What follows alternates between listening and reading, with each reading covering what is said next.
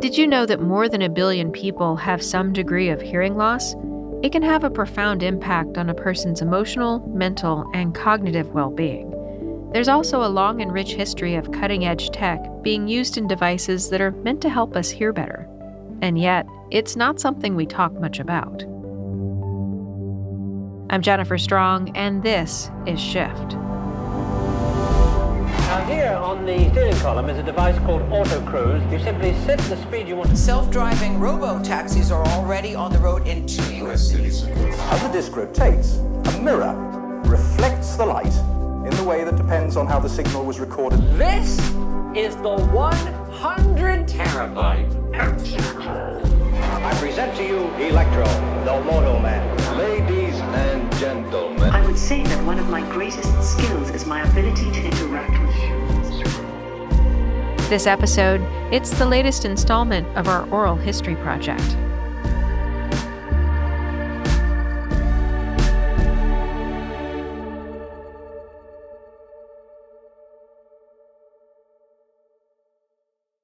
Support for this podcast comes from Motific, bridging the gap between concept and deployment by accelerating deployment and helping ensure compliance throughout the process.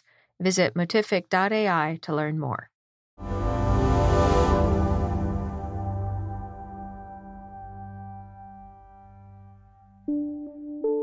In the late 1920s, a guy called Albert Einstein tried to develop a hearing aid for his girlfriend, who was an opera singer, and she was deaf, and she needed a device that was small, that would fit into a pocket and not on a whole shelf. He stopped that because of World War II, and he moved from Germany to the US, but he has a patent on hearing instruments. My name is Stefan Launer. I'm a physicist by training, and I am the VP of Audiology and Health Innovation for Sonova, where I'm working on basic research, clinical science related to new features and functions for hearing care and hearing instruments. Oh, the history of devices that help with hearing is pretty fascinating. And basically, it all started, I think, in the 15th century when people realized that tubes might help to amplify sounds. And it started with the realization that people who were hard of hearing might not be dumb, but they might simply be hard of hearing. And then people started to try to find ways to interact with hearing impaired people. They developed sign language on the one side, and they developed technologies on the other side. And I'm starting that early because it's incredibly interesting to look at the first tubes where people from the get-go tried to hide these tubes and these amplification systems. So one very interesting aspect from my end always is that people compare hearing loss with vision loss and vision problems. And I think this is a flawed comparison or analogy, because when you think of vision and vision problems and people wearing glasses, typically these people are considered to be highly intellectual. And I think that roots back to the mid-ages when people started to use the first glasses at all. And back in these days, it was the scholars, the intellectual people, the people who could read at all. So it was the super smart people of the society back then. And I think in the course of history and over the centuries, this is the association that people have. If you have glasses, you are a smart one. Whereas people who had been hearing impaired, they were always considered to not be able to understand. And to understand has two meanings. I don't understand because I didn't hear, or I didn't understand because I'm not smart enough. So people who were hard of hearing for many centuries were considered to be deaf and dumb. So it is a completely different association. And people with a hearing loss also didn't have any social rights. So for example, if a person was hearing impaired or deaf, they were not allowed to inherit any family wealth. And in the 16th century, that caused quite a bit of problem, because think of societies like in Spain, where the noble families would always marry within the family, and you would have a lot of genetic hearing losses. So in one place in Spain, a noble family had 2 sons, and they were both hearing impaired. So all the wealth of this family would all be lost. And then a monk came along, and this monk had another problem, because if he couldn't talk to the 2 men, he couldn't provide them and give them absolution. So the souls of these 2 young people would go to hell and not to heaven. So the noble family had a problem and the monk had a problem, and they teamed up, and the monk developed a way to interact the first time with these young men and could prove that they were not dumb at all. They were just hearing impaired. And he found the first way to interact through sign language. And after that, the development of sign language took off. When you look at hearing instruments, I talked about how Albert Einstein has a patent on miniaturizing a hearing instrument to fit it into a handbag. One of the key drivers to develop hearing instruments, if you look back at history, was always to hide it, to make it smaller, to make it invisible. And you also see that in the age of the electronics taking off around 1920s, there was a huge push to always make these devices smaller and smaller and smaller. And in the mid-50s, there was a big technology leap by the introduction of the transistors, and later on by the development of the ICs, the computer chips that we all are so aware of. The devices have to be reliable, they have to operate for a long time on the body. So hearing instrument technology is quite cutting edge, and so always the latest and greatest technologies were used in the development of these devices. And in the 50s, we had the body-worn devices. Then later on in the 60s, people developed the first devices that could be placed behind the ear. And then we developed much smaller loudspeakers that would fit into the ear or in the hearing instruments. In the mid-90s, people started to use real chips, integrated circuits in the hearing instruments, and started to develop algorithms that would amplify and process the sound. That came with the notion that the inner ear is not just a passive amplifier and a passive sensor. The human inner ear, or any mammalian inner ear, is a highly sensitive, superactive analyzing element. And if people suffer from a sensorineural hearing loss, this element, the first stage of signal processing in the brain, is basically damaged. And the inner ear loses all its ability to analyze, to distinguish, to separate sounds. So hearing loss is far more than only hearing the world softer. It is as if your ear speaks in a foreign language, in a language you are not familiar with, to the brain.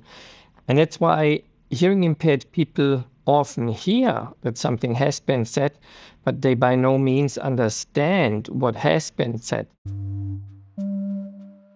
One of the big major breakthroughs in our technology, in hearing instrument technology, was the introduction of so-called digital signal processing devices in the late 1990s, early 2000s, and was capable of integrating many more functionalities in the hearing instruments that tremendously help hearing impaired people in daily life. So we conceived new schemes for amplifying and processing the sounds.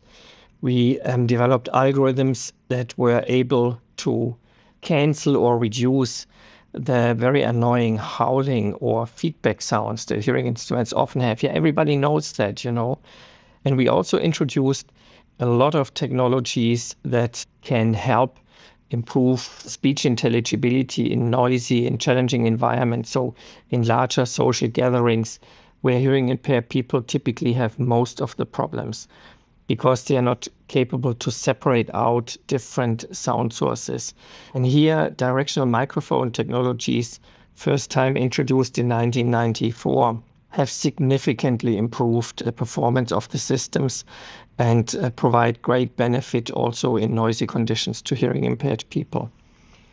And this topic, improving speech intelligibility in noisy conditions, is also still one of the big goals and objectives for driving further innovation that we have had for 20 years, that we have today, and that we will have in the future.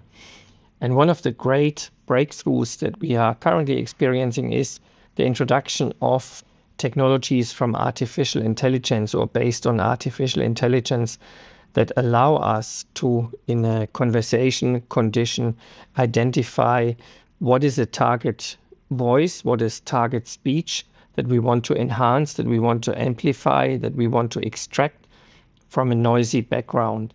And here, artificial intelligence and the algorithms based on that provide a huge step forward.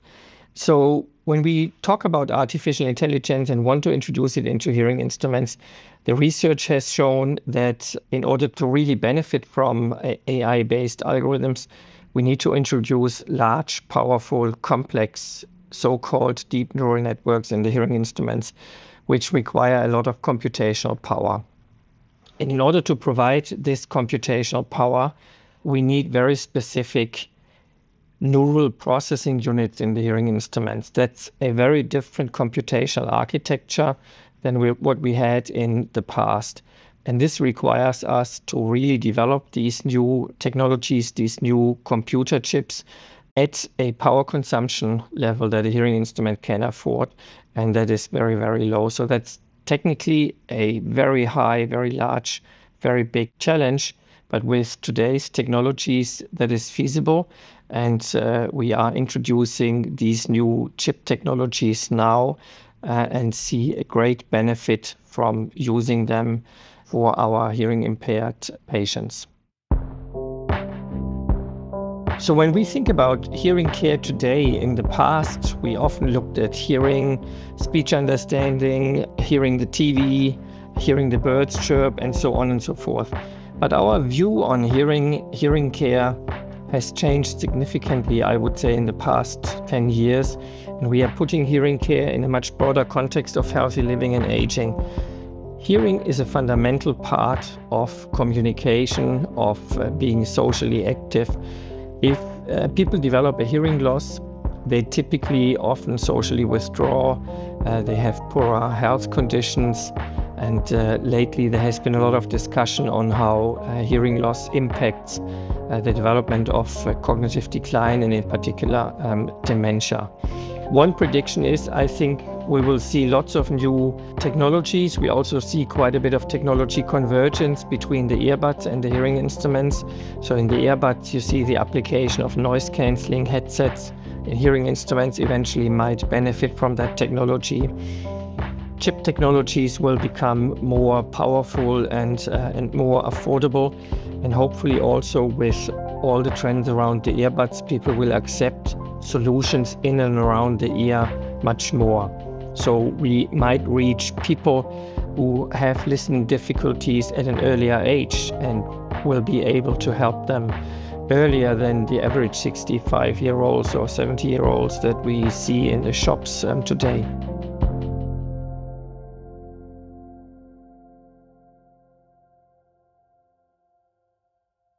Support for this podcast comes from OutShift. Cisco's incubation engine's newest AI innovation, Motific, is bridging the gap between concept and deployment, accelerating deployment while reducing security, trust, compliance, and cost risks. Motific provides advanced policy controls to prevent unauthorized access to sensitive data and helps ensure compliance throughout the process. Visit motific.ai to learn more.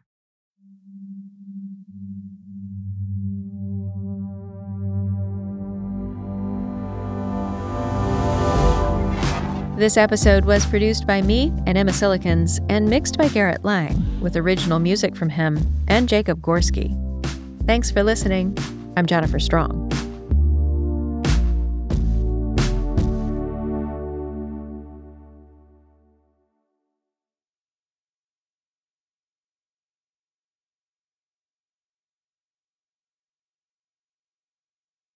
Support for this podcast comes from OutShift. Cisco's incubation engine's newest AI innovation, Motific, is bridging the gap between concept and deployment, accelerating deployment while reducing security, trust, compliance, and cost risks. Motific provides advanced policy controls to prevent unauthorized access to sensitive data and helps ensure compliance throughout the process. Visit motific.ai to learn more. From PRX.